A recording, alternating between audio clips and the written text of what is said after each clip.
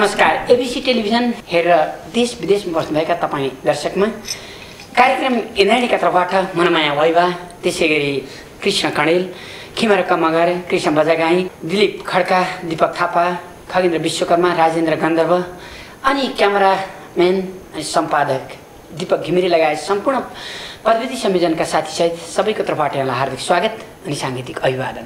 दर्शकवृन्द, गीत संगीत अनि साहित्यको साझा मजरी कार्यक्रम इन्द्रेणी कहिले बस्ती बस्तीबाट त कहिले स्टुडियोबाट हेर्न सक्नुहुन्छ तपाईँ एबीसी टेलिभिजनमा र Indreni.com युट्युबमा गएर तपाईँ यो कार्यक्रमका हरेक श्रृङ्खलाहरू हेर्न सक्नुहुन्छ। प्रत्येक दिन फरक फरक विषयवस्तुमा केन्द्रित रहेर हामी कार्यक्रममा तपाईँ देश विदेशका दर्शकलाई केही न केही कुरा पसेका हुन्छौँ अनि तपाईँको अपार माया स्नेह पाइरहेका हुन्छौँ। तपाईँको साथ सहयोगले नै आज यो कार्यक्रम शिखरतर्फ उन्मुख छ। हामी बामी सर्दैछौँ, तपाईँ खुट्टाको टेकु लगाउनको लागि तयार हुनुहुन्छ र लामो समयदेखि इन्द्रेणी फुडल्यान्ड नयाँ बानेश्वरले निकै प्रिय साथ दियो।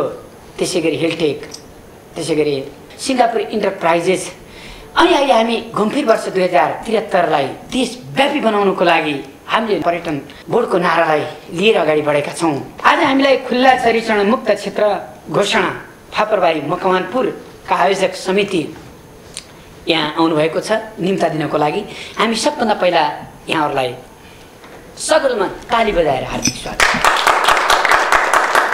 आज हामीसँग हुनुहुन्छ के शक्ति मिल्छना यो खुल्ला चरीचरण मुक्त क्षेत्र घोषणा क्षेत्र मकवानपुर फापरबारी के शक्ति मिल्छना, उहाँ यसको सदस्य हुनुहुन्छ, यहाँलाई हार्दिक स्वागत छ।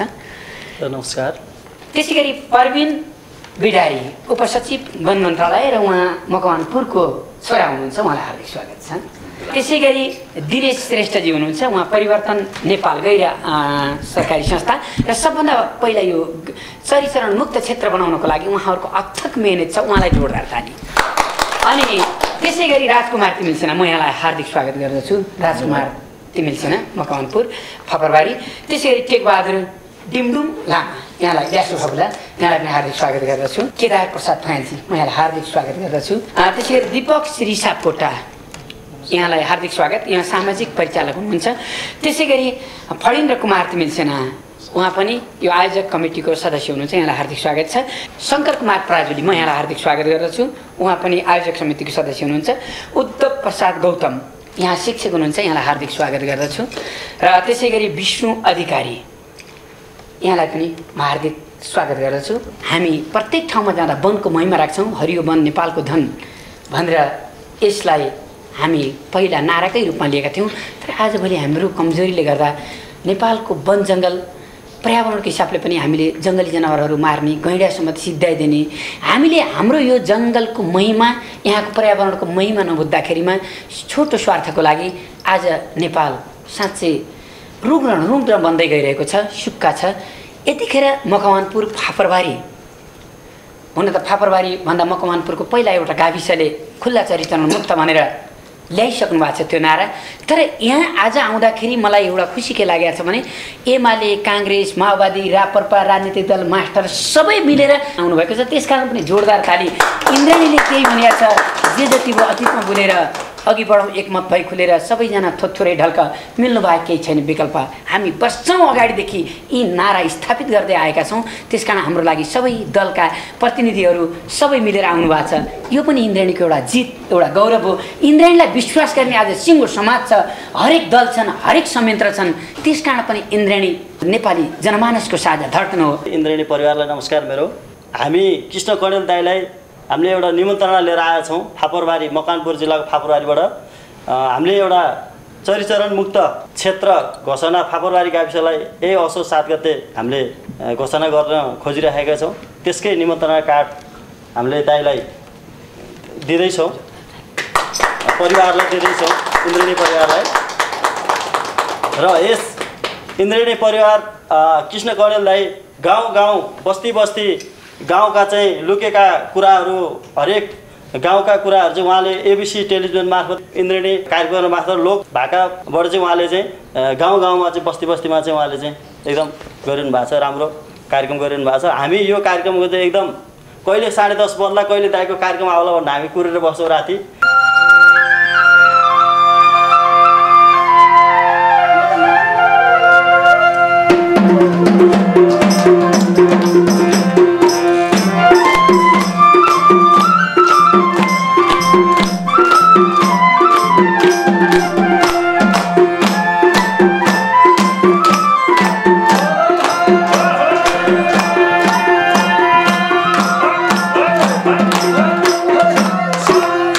निम्तो आयो चञ्चलियो मन 7 गते लानलाई, तयार छौ नै मनु जानलाई।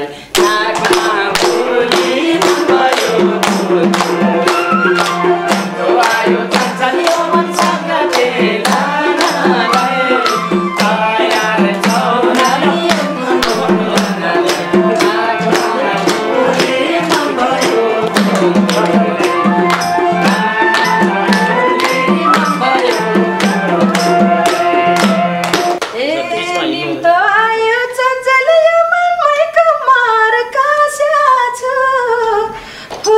फुरुक भएर बस्या छु।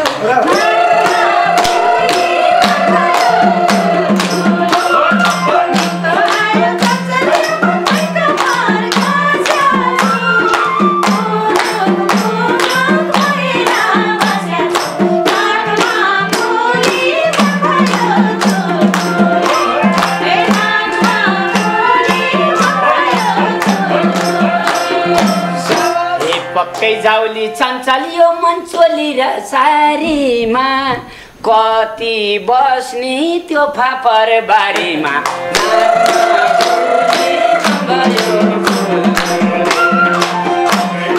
चञ्चलियो मन चोली र सारीमा, कति बस्ने त्यो फापर बारीमा।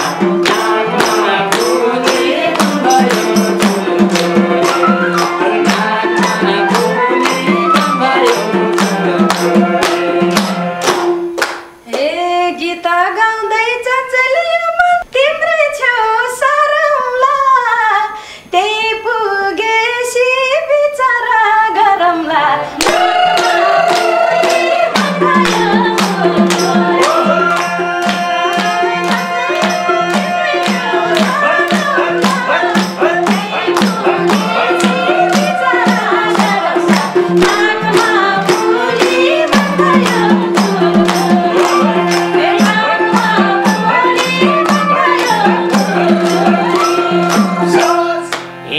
चरिचरण चञ्चल यो मनमुक्त गाउँ बन्दैछ यो दाइले त मै राख्छु भन्दैछ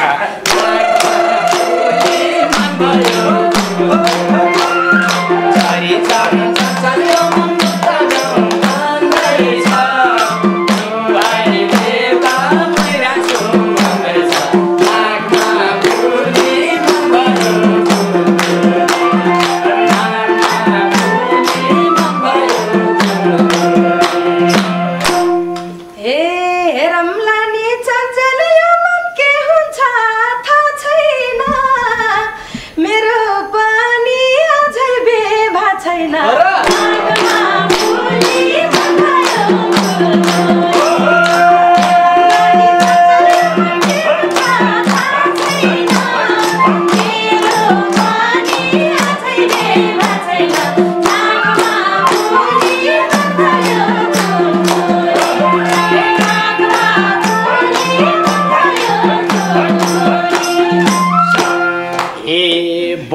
फुके चञ्चल यो मन त्यही मान्छन् पिर चाहिन्छ उनलाई घाँस काट्ने माहिर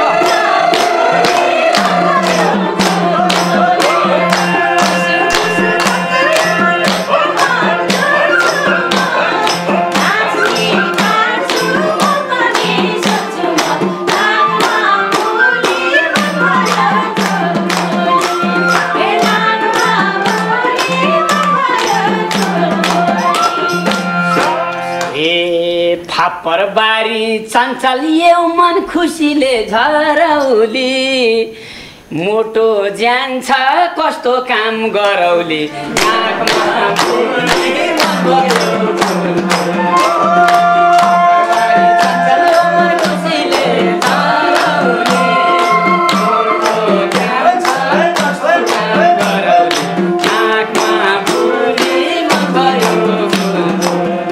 कार्यक्रम इन्द्रेणीमा खुल्ला चरिचरण मुक्त क्षेत्र घोषणा फापरबारी मकवानपुरको यो टोली आएको छ हामीलाई निम्ता दिनको लागि र अहिले पछिल्लो समयमा वनहरू विनाश भएर गएको छ हामी पछिल्लो भूकम्पले गर्दा त हाम्रा घरबाट पुराना काठहरू पनि घर भत्किँदाखेरि ती सबै दाउरा बालिसकेका छौँ हाम्रा वनका काठहरूलाई हामीले सही सदुपयोग गर्न सकेका छैनौँ कुहिएर गइरहेका छन् र रुख वनका ठुल्ठुला रुखहरू पनि आगो लाग्छ खडेरीमा ती सत्यानाश भएर जान्छन् सरकारले त्यस्तो खालको नीति ल्याएको छैन जसले एकातिर हाम्रा घर छैनन् झुप्रा पनि छैनन् अर्कोतर्फ हाम्रा वनका रुख त्यत्तिकै सडेर गएका छन् अर्कोतर्फ महँगोमा कुकाठहरू विदेशबाट हामीले देशको अर्थतन्त्रहरू बेस फालिरहेका छौँ यो बडा अन्यलको अवस्था छ यो हरियो वन नेपालको धन भए पनि हामीले वनबाट उपयोगिता अहिलेसम्म लिन सकिरहेका छैनौँ यो अवस्थामा राज्यले यो वनलाई सही तरिकाले समुचित तरिकाले यसलाई आफ्नो एउटा पोलिसी बनाएर अगाडि बढ्यो भने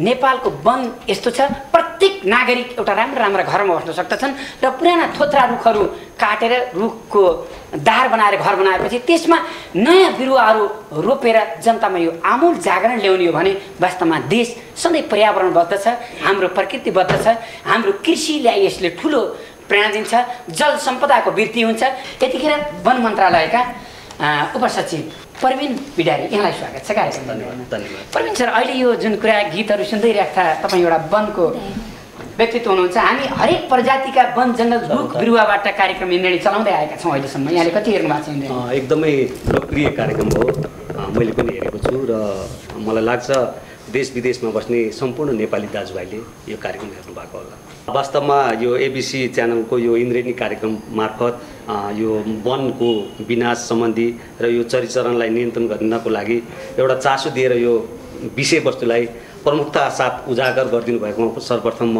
एउटा वनकर्मीको नाताले तपाईँलाई धन्यवाद दिन चाहन्छु। वास्तवमा हेर्नुहोस्, अहिले वन संरक्षणमा देखेको सबैभन्दा टड्कालो चुनौती अति चरीचरण हो। अति चरीचरणले गर्दाखेरि वनमा पर्ने प्रभावलाई हामीले कम आकलन गरिरहेका छौँ।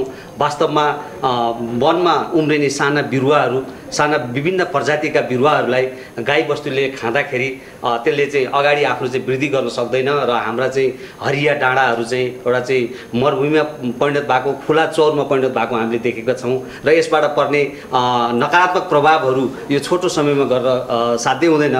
प्राविधिक हिसाबले पनि भन्दाखेरि एउटा कुनै ठाउँको पर्यावरण र पारिस्थितिकीय प्रणालीलाई सन्तुलन राख्नको लागि अति चरीचरणलाई नियन्त्रण गर्नै पर्छ। यसले भुछे निम्त्याउने मात्रै होइन, वनलाई विनाश गर्ने मात्रै होइन, वनको क्षयीकरण गर्छ, वनको गुणस्तरलाई अहिले कम गर्छ। अहिले हेर्नुहोस्, संसारमा जलवायु परिवर्तनको यत्रो चाहिँ इस्युहरू उठिरहेको छ। यो इस्युलाई कम्तीमा हामीले अति चरीचरणबाट वनलाई नियन्त्रण गर्न सक्यौँ भने हाम्रो जङ्गललाई पुनः चाहिँ हामीले हराभरा गर्न सक्छौँ र पर्यावरण हराभरा भयो भने हामी अहिले वन मन्त्रालय समृद्धिको लागि वन भनेर नारा लिएर हिँडिरहेको छौँ। पक्कै पनि अहिले हामीले अङ्गीकार गरेको समुदायमा आधारित वन व्यवस्थापन प्रणाली जुन अहिले देखिरहनु भएको छ, सबै दलका राजनीतिक दलका प्रतिनिधिहरू, गाउँका साथीभाइहरू, शिक्षक, विद्यार्थी लगायत अहिले यो मिडियाको साथीहरूसम्म मिलेर हामीले यो चरीचरणलाई चाहिँ नियन्त्रण गर्ने एउटा अभियानमा हामी लागेका छौँ। यसमा सबैले साथ दिनुभयो भने पक्कै पनि त्यो क्षेत्रलाई हामी नियन्त्रण गर्न सक्छौँ र यो म्यासेज नेपालका अन्य ठाउँमा पनि हामीले प्रयोगमा ल्याउन सक्छौँ भन्ने कुरो चाहिँ हामीले विश्वास लिएको छौँ। यतिखेर नेपाल सरकार ऊर्जा मन्त्रालयले नेपालको पानी जनताको लगानी भनेर जुन एउटा नारा ल्याएको छ, यहाँलाई कस्तो लागिरहेको छ नारा भन्नुहोस् त? आखिर पानीसँग जङ्गलकै नाता हुन्छ। जङ्गल जब बढी घना हुन्छ पानीका मूलहरू फुट्छन्, पानीबाट हामीले उपयोगिता लिन सकेनौँ। जसरी पानी बगेर गयो जङ्गल पनि प्रशस्त छ, हामीले उपयोगिता लिन सकेनौँ। त्यसकारण यो बेलामा यी चिजहरूलाई समन्वय गर्दै अगाडि लानको लागि हामी सब एकजुट हुनुपर्छ। मकवानपुरको फापरबारी गाविसलाई चरीचरण मुक्त घोषणा गर्ने यस प्रयोजनको निम्ति विगत 7 वर्ष 8 वर्ष अगाडिदेखि खुला चरीचरणलाई पूर्ण रूपमा निषेध गर्ने र त्यसबाट पर्यावरणीय वातावरण र हाम्रो जुन एउटा वातावरण छ त्यसलाई पर्यावरणीय रूपमा हामी सम्पन्न हुने र हामीले यो फापरबारीलाई एउटा उदाहरणको रूपमा यो भुछ्या जुन रूपमा अग्लो रूपमा भुछ्या बढिरहेको छ यसलाई रोक्नको लागि, यहाँलाई नियन्त्रण गर्नको लागि हामीले यो फापरबारी, हामी फापरबारीवासी देशको एउटा दोस्रो चरीचरण मुक्त क्षेत्र गाविस त्यसका नागरिकको हैसियतले यो कार्यक्रम मार्फत देश विदेशमा रहेका हाम्रा नेपालीहरूले पनि यो कुरो चाहिँ सन्देश जाओस् भन्ने चाहन्छु। यो सृजनशील अभ्यास मकवानपुरमा भइराखेको छ। हुन त यो सिन्धुलीमा सुरु भयो, सर्लाहीमा यसको अभ्यास छ र मकवानपुरका साथीहरूले, विशेष गरी मकवानपुरका पूर्व क्षेत्रका साथीहरूले जुन यसलाई साह्रै सृजनशील ढङ्गले यसलाई अभ्यास गर्नुभयो, त्यसको अनुकरण देशैभरि हुनुपर्छ भन्ने मान्यतामा छौँ हामी। र हामी नेपाल सरकारलाई पनि बेला बेलामा के भन्छौँ भन्दाखेरि जिल्ला विकास समिति लगायतका नेपाल सरकारका विभिन्न अङ्गहरूलाई यो चिज चाहिँ नीतिगत रूपमै उहाँहरूले चाहिँ अवलम्बन गर्नुभयो भनेदेखि नेपालको वन संरक्षण बहुत प्रभावकारी हुनसक्छ। बहुत सानो लगानीमा प्रभावकारी वनको मात्र कुरा छैन, यहाँ वन सँगसँगै आएको यो खेतीयोग्य भूमिको कुरा छ। अहिले फापरबारीमा तपाईँहरू अब इन्द्रेणीका परिवार जाँदै हुनुहुन्छ, आशा छ हेर्नु होला त्यहाँका हरिया काँसकारीले तपाईँको मन कतिको रमाउँछ। तपाईँका लोक भाकाहरू फेरि राम्रोसँग फुर्नेछन्, मलाई विश्वास छ। मकवानपुर जिल्लाको सुदूरपूर्व 45 किलोमिटर टाढा रहेको फापरबारी गाविसमा 65 सालभन्दा अगाडि भुछीकरण भएर मरुभूमिकरण हुँदै गएको अवस्थामा त्यहाँका स्थानीयवासीहरू विभिन्न निकायमा जाली माग्न जाने र चरीचरणमा एक डोको घाँस काट्न र एक भारी घाँस काट्न, एक मुठा दाउरा ल्याउनको लागि 6 घण्टा 8 घण्टा 10 घण्टासम्म लगाउनु पर्ने, एक घैलो पानी ल्याउनको लागि 2 घण्टा हिँड्नुपर्ने अवस्था रहेको महिला दिदीबहिनी र त्यहाँको समाजको त्यो समस्यालाई आज 2065 सालबाट चरीचरणलाई बिस्तारै न्यूनीकरण गर्दै जाने क्रममा हाल आउँदा आज 73 सालको सङ्घारमा आइपुग्दाखेरि सम्पूर्ण त्यहाँ बसेका दिदीबहिनीहरूले 1 घण्टामा घरको सम्पूर्ण काम भ्याएर घाँस सजिलैसँग घरमा ल्याउन सफल भएका छन् भने 10-20 वटा वस्तु पाल्ने सट्टामा 2-3 वटा वस्तु पालेर कृषि क्षेत्रको र पशुजन्य उत्पादन बढ्दै गएको छ र समग्रमा त्यहाँनिरको मान्छेहरू भू संरक्षण, जल उत्पन्न र विभिन्न नदी नियन्त्रणका लागि मन्त्रालयसम्म धाउनु पर्ने कार्यक्रम थियो भने आज बिस्तारै त्यहाँको काँसहरू फुलेर त्यहाँका शिष्य चिसौहरू खैरहरू बिस्तारै बढ्दै गएर जङ्गल अत्यन्त घना भएको छ, जसले गर्दा मानिसहरूले वैज्ञानिक ढङ्गले त्यो जङ्गलभित्र पनि उत्पादनमूलक कार्यहरू गर्न थालेका छन्, जसले गर्दा त्यहाँको जनमासमा चेतना आएको छ, जसले गर्दा मानिसहरूले वैज्ञानिक खालका पशुहरू पाल्न थालेका छन् र विभिन्न निकायमा तटबन्धनको लागि जानुपर्ने मागहरू राख्नुपर्ने कृत्रिम ढङ्गले तटबन्धन गर्ने कार्यक्रमलाई प्राकृतिक ढङ्गले नियन्त्रण भएको छ।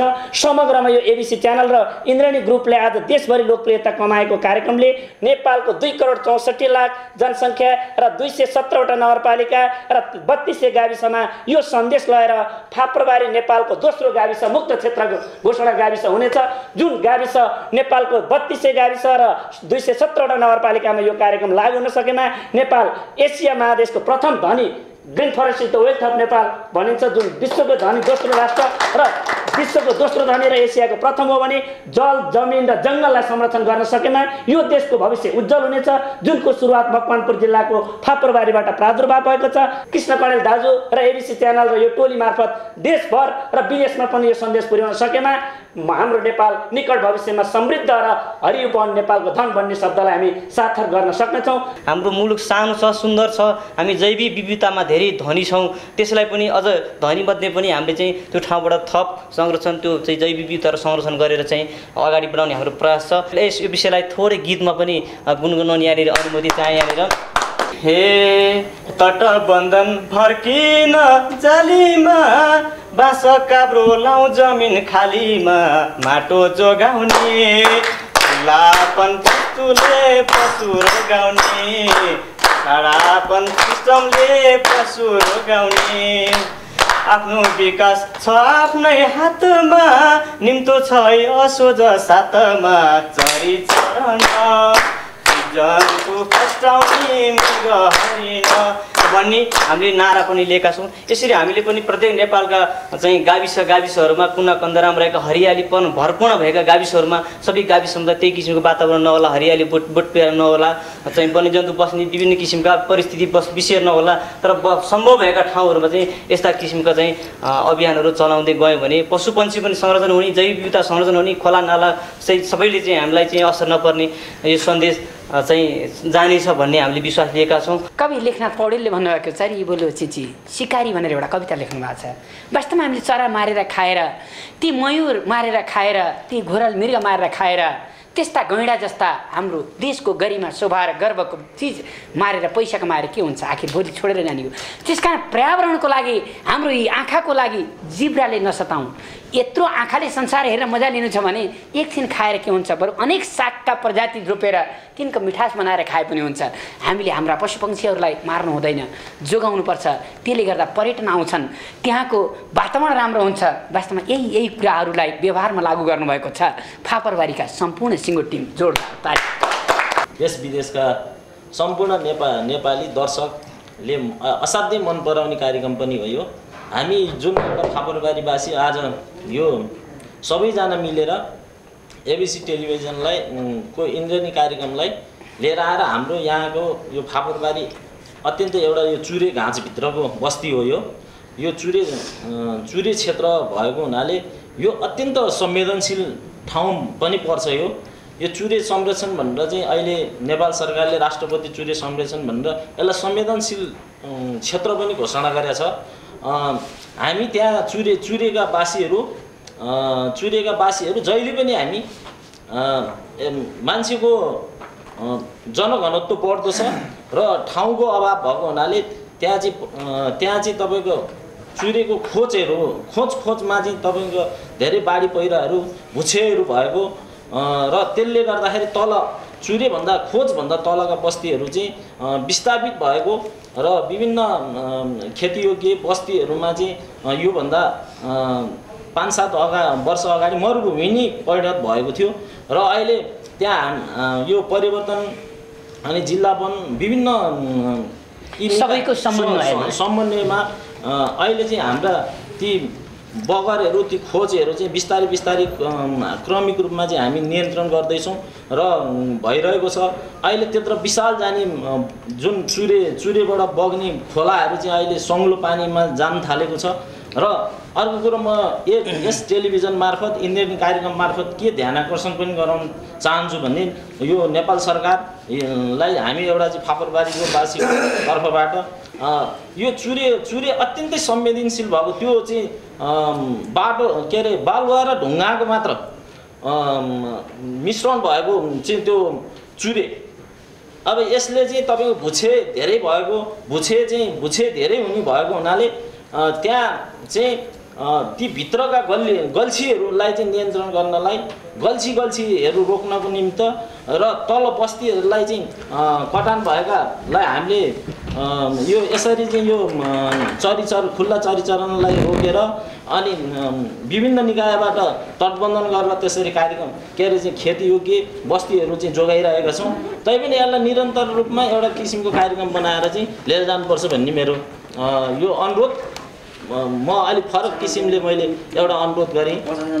यो इन्द्रेणी ग्रुपलाई लिएर आएर हाम्रो यहाँ फापरबारीको पनि राज्यबाट पिछाडिएको र यसलाई पनि तपाईँको उजागर गर्नलाई देश विदेशमा देखाउनको निम्ति यो इन्द्रेणी एफएम लानु पर्यो भनेर चाहिँ इन्द्रेणी ग्रुपलाई लानुपर्छ भन्ने मैले धेरै अगाडिदेखि नै जमगढी गरेको र भाग्यवश अहिले हाम्रो यो चरीचरण मुक्त घोषणाक्रममा हामीले यो उहाँलाई लाने अवसर पायो। उहाँहरूलाई धेरै धेरै मेरो तर्फबाट धन्यवाद र तपाईँको चाहिँ अवसर मिल्यो।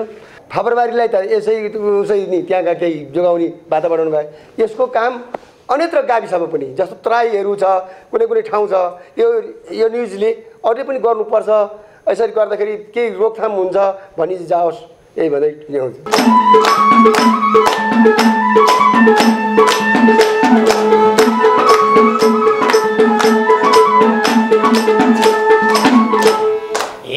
यति कुरा बुझ है जहिले नि बुझ्नु है जहिले नि वस्तु छाडा नलाउनु कहिले नि साह्रै राम्री छौ तिम्रो राजीनामा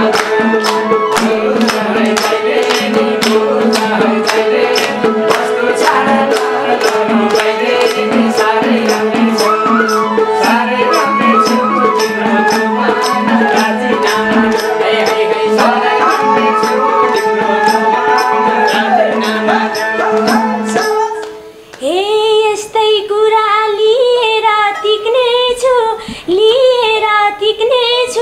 फापरबारी गाउँबाटै सिक्नेछु कहिल्यै लायो छेउ भइगयो अब त माया मारेर लिएर टिक्नेछु फापरबारी गाउँबाटै सिक्नेछु कहिल्यै लायो छेउ भइगयो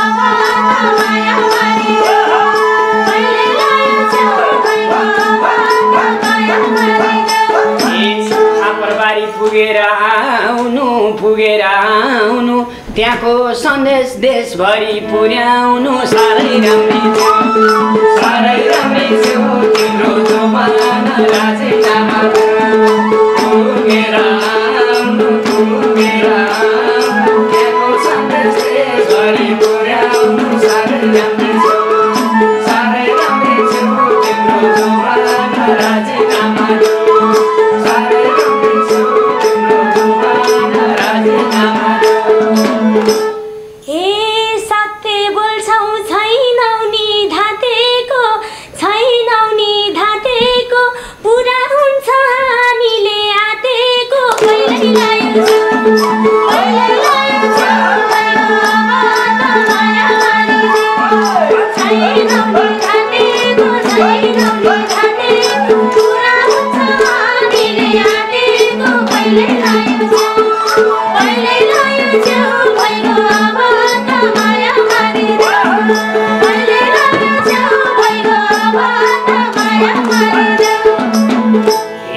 सबले जङ्गल जोगाउनै बेस हुन्छ नत्र उनको टाउको झैँ देश हुन्छ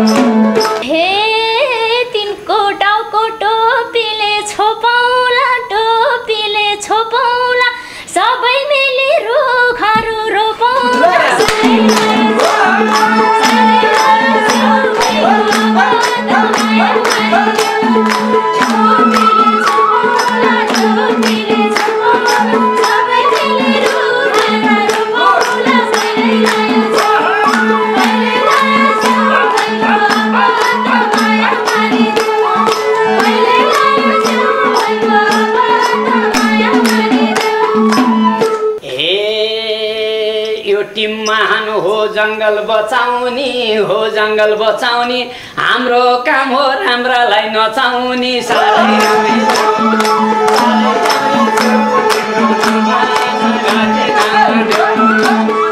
जङ्गल बचाउने हो जङ्गल बचाउने हाम्रो काम हो राम्रालाई नचाउने साह्रै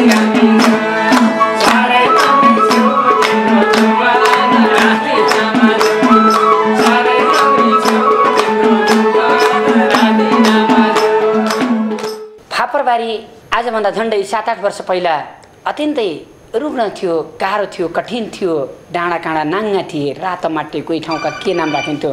तर छोटो समयमा 7-8 वर्षमा नै त्यहाँ आमूल कायापलट भयो। सबै जनताको चेतनाले हरेकले जङ्गल आफ्नो प्राणभन्दा प्यारो आफ्नो श्रीमतीलाई भन्दा माया गर्नुभयो। अनि त त्यहाँको चेतनाले गर्दा फापरबारीको मुहार फेरियो। 7 वर्षमा यो खुल्ला चरित्रण मुक्त एउटा देशभरिकै एउटा नमुना गाउँ बनाउनको लागि उहाँहरू सफल हुनुभयो। यही 7 गते वन मन्त्री शङ्कर भण्डारीले त्यसलाई प्रमुख आतिथ्यमा उद्घाटन गर्नुहुनेछ। अन्तिममा कृष्ण गणेल दाई लगायत इन्द्रेणी परिवारलाई म निमन्त्रणा सँगसँगै असोज 7 गते फापरबारी गाविसलाई खुल्ला चरिचरण मुक्त क्षेत्र घोषणा कार्यक्रम हुन गइरहेको छ। त्यो कार्यक्रममा जसरी भयो भने हजुरहरूले त्यो क्षेत्रमा कुना कोप्चा खोल्चा खाल्ची हजुरहरूले अरू जुन जिल्लाहरूमा जानुहुन्छ फापरबारीको त्यस्तै गरी हजुरहरूले दृश्यहरू लिदिनु र एबिसी टेलिभिजन मार्फतबाट प्रसारण गरिदिनु हुनुको लागि म कृष्ण कणेल दाई लगायत हाम्रो इन्द्रेणी परिवारलाई निमन्त्रणा गर्न चाहन्छु। हस्त नमस्कार।